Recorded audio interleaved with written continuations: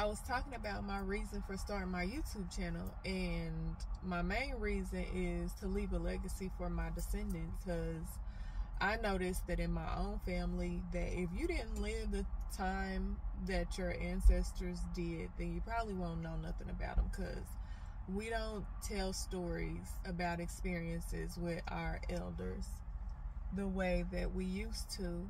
And so this is my effort to take it upon myself to leave something for my descendants, to know who I am, what I'm into, what I'm thinking about. I'm experimenting with life, and that's my main purpose of doing this channel. Originally, I started it to be an extension of my business, and while that's also important to me, it's not my #1 priority with this channel anymore.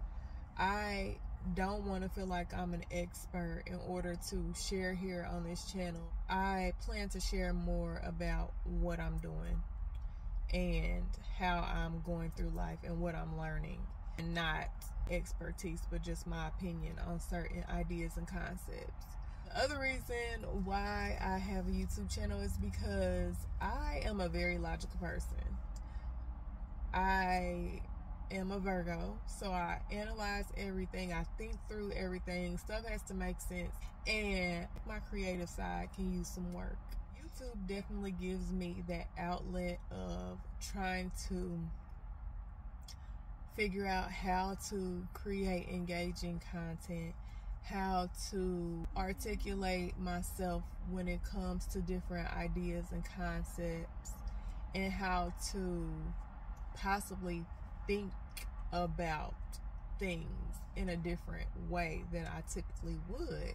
It also boosts my self-confidence, because you have to have a certain level of I don't give a fuck in you in order to put yourself out on the internet, because you can feel like people are gonna judge me or I don't want to look stupid. But it takes a certain confidence in yourself to be able to still go ahead and share yourself on the internet and not care what other people think. And if you have that mentality, then you'll be able to go further, in my opinion, because you won't hold yourself back wondering what other people are going to think. Those are some of the reasons why I have my channel, even though it has been kind of difficult to be consistent and get it up and going. I know the big picture is worth it, and getting to be consistent on here makes me analyze my own thinking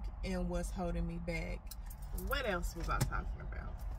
I was listening to this song called Healing Is Not My Purpose the other day, and it really hit home for me, because I am one of the people who is constantly on a self-improvement mission, and I'm okay with having goals and wanting to get better at certain things, certain aspects, having a standard for myself. But when does it become problematic? I always feel like a little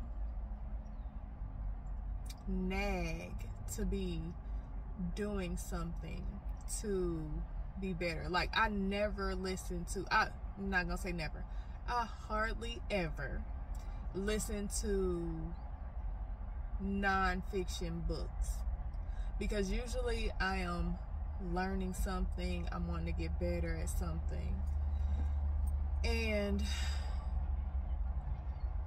that makes for little time for play.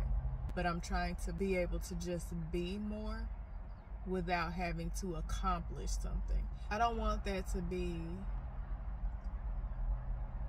always the mountain I'm climbing.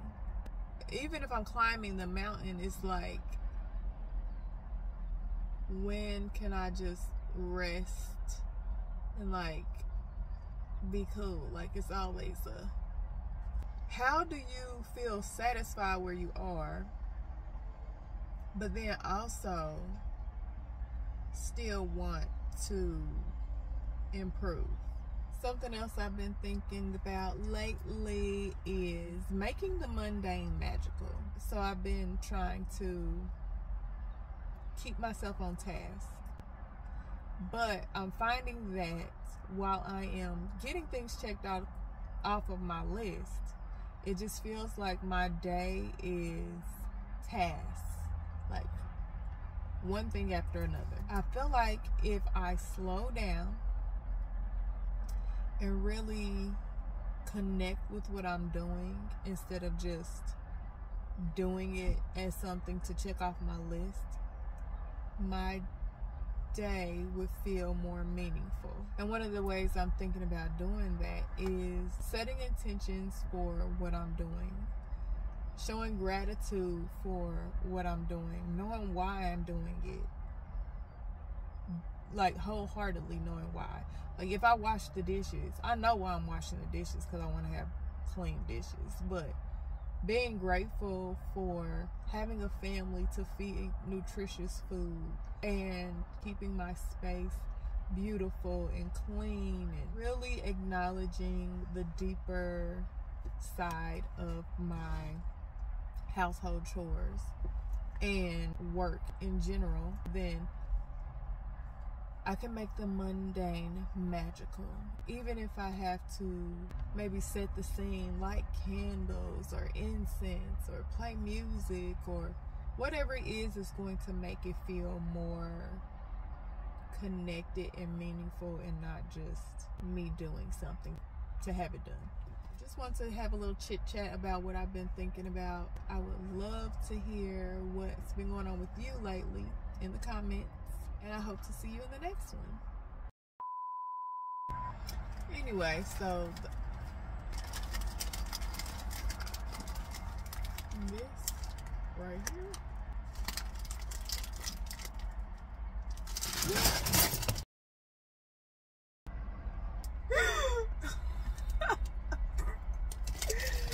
Shut up. Ain't even supposed to be eating in here. My God.